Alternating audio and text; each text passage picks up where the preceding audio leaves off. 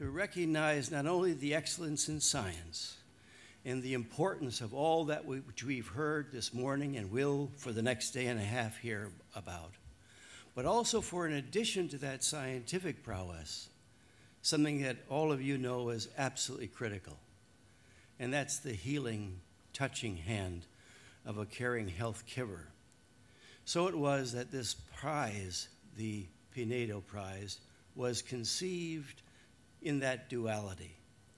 Excellence in science and prosecution of that method, but also compassionate care of the patient with the disease and recognizing their family as well. So it was that that prize, the Pinedo Prize, was created. And this year, the 5th year of the Pinedo Prize award is now, we're very honored to say, a part of the responsibility of the Society for Translational Oncology, for it has fallen to our remit, that is the Society's remit, to conduct it hereafter. Since the prize's conception, it was very easy to see the person who should be first entrusted as the first Pinedo Prize recipient, and that is none other than our host and the editor-in-chief of the journal, The Oncologist. All of you who know Bruce, love Bruce. You all know that what you see in Bruce is the real deal.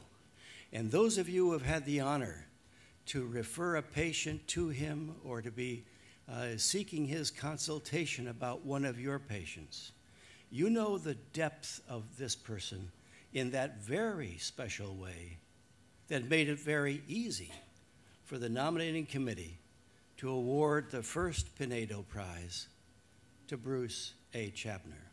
For in fact, it sent a message that Bob Pinedo himself created for the life that he lives, the care of patients that he provides, and the significance of his message to all of those who he has trained.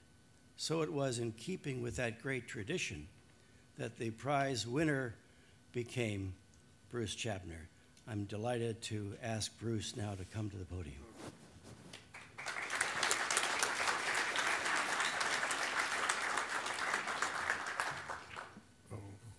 Well, the reason I'm hunched over here is not because of old age. I tried to run yesterday, and it's not a good thing to do after a 3-month layoff because I have back spasms. Actually, I may have been related to carrying the Pinedo hand, this statue around. Anyway, I thought I would just briefly tell you something about my friendship with Bob. It began in 1974, I believe it was, at the International Cancer Congress in Florence, where I got a message that somebody wanted to find me, and this young man from Holland came looking for me in I think one of the piazzas there, and he was in a rush, and I said, this guy's got an amazing amount of energy. I don't know if I can cope with this. And he said that he wanted to talk to me about his working at NIH. He had made an arrangement with Paul Carbone to work in his lab on bone marrow stem cells, and Paul had just then decided to leave to go to the University of Wisconsin, and Bob needed a home. So I took Bob, not really fully appreciating what a whirlwind it was going to be. It was I guess Bob was with us about 1 year and 2 months, and it was just, 24 hours a day, 7 days a week. He accomplished a great deal. Went home knowing a lot about oncology, had met his future wife, and he also carried a mouse in his pocket when he went back to Holland, and he somehow got through customs. It was a tumor-bearing mouse, I think, and he wanted the cell line, and we had no easy solution, so we just put it in his pocket. God knows what his suit looked like afterward, but he's a determined fellow. So he came back to Holland, and over the next decade or two really established the premier clinical cancer center in Holland, and it was a service that was associated with the research interest that Bob carried forth as well, and it was really a symbol of I think of the best of American oncology carried to Europe, and now as one of the prominent centers in Europe. I was particularly honored to receive this award. Of course, the selection panel were all trainees of mine, so it was a done deal, wasn't it, Bob?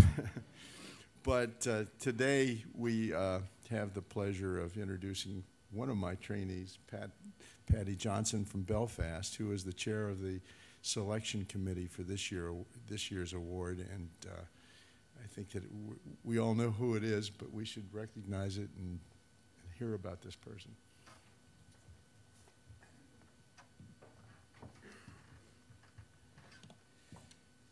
Thanks, Bruce.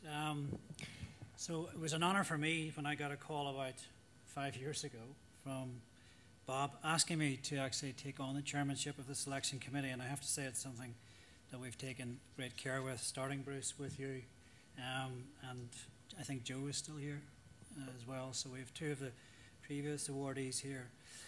Just a little bit about the prize. The prize is awarded on an annual basis by the Society for Translational Oncology to an individual who has produced notable advances in cancer patient care or translational research and who is a practicing physician, particularly entrusted with compassionate care for patients. It's actually given in Bob's name in recognition of his pioneering work in oncology, particularly in Europe, and also his outstanding contribution and distinction as a physician and oncologist. Any of us who have tried to follow in Bob's boots and Bob's footsteps actually have had very large shoes to fill, particularly within the European framework. But I know that our awardee today, and indeed myself, have actually looked to Bob for very careful advice in how we go about building meaning and credible cancer centres in Europe. And for that, I personally am very grateful to Bob. Well, our latest recipient it's no secret who it is. It's Dr. Jose Bazalga, who's now metastasized rather than migrated maybe to MGH. And Jose is well known to, I'm sure, everybody in the room. He's highly respected for his contributions to translational medicine and translational research, specifically to the translational knowledge that he has developed and informed around the EGFR inhibitors, in particular EGFR antibodies, and their development both against EGFR1 and HER2. His contributions include the demonstration of the effect of EGFR antibodies, and also its impact on signal transduction, both in tumor tissue as well as normal tissue, in both animal models and, of course, particularly in the clinical trial setting and in the treatment of patients. His development of critical biomarker studies in relationship to the effect of these antibodies have been extremely important in guiding the field and in the development of these drugs. His career exemplifies, and our committee was unanimous in this, really exemplifies both aspects desired of this prize, including groundbreaking translational research and excellence as a hands-on, caring and compassionate physician and clinician. And Jose is definitely all of those. He very much travels in the tradition that Bob has set for us, and I know that he too, like myself, has gained hugely from Bob's input and experience. He's widely recognized by all of us in this room as an international translational research leader in this new age of biologic therapy. So on behalf of the Society and on behalf of my members of my selection committee and also on behalf of the previous recipients of this very important prize, it's an honor to ask him to come up here and for the hand to be presented by Bob Pinedo.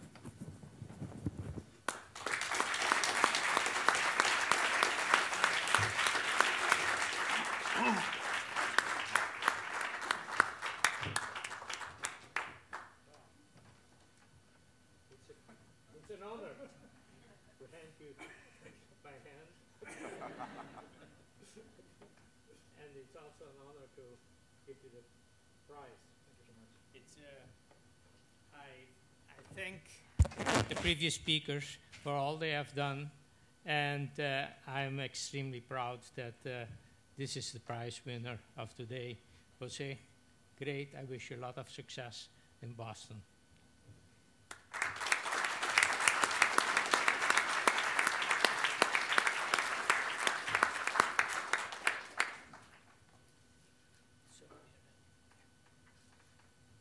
So, Jose, if I can invite you to give the Pinedo Award lecture. So thank you so much, Patty, and thank you so much, Bob. We all have, those of us who are in drug development, we all have Bob Pinedo stories to tell. And I think that clearly, when I went back to Europe, Bob had what was the premier site for early clinical trial development. And basically your effort at the university was a real hub of people from multiple sites around the world working there. And shortly after I arrived in Europe, I began to ask myself, am I going to make it there? It's so complex, it's so difficult. So everybody I asked, what shall I do? They all said, go and talk to Bob. So I went to talk to Bob. And I remember we had a number of interactions, and you were extremely insightful. And that's interesting because in Europe, as you know, the countries are different. So a person that is in Holland giving advice on how to make it in Spain is not that easy, but he did. And over the years, I've always been fortunate by your advice and by your guidance. And actually, we all have copied a lot of what you did in all the centers that are doing phase 1 clinical development. So I'm very pleased and very honored by having this award.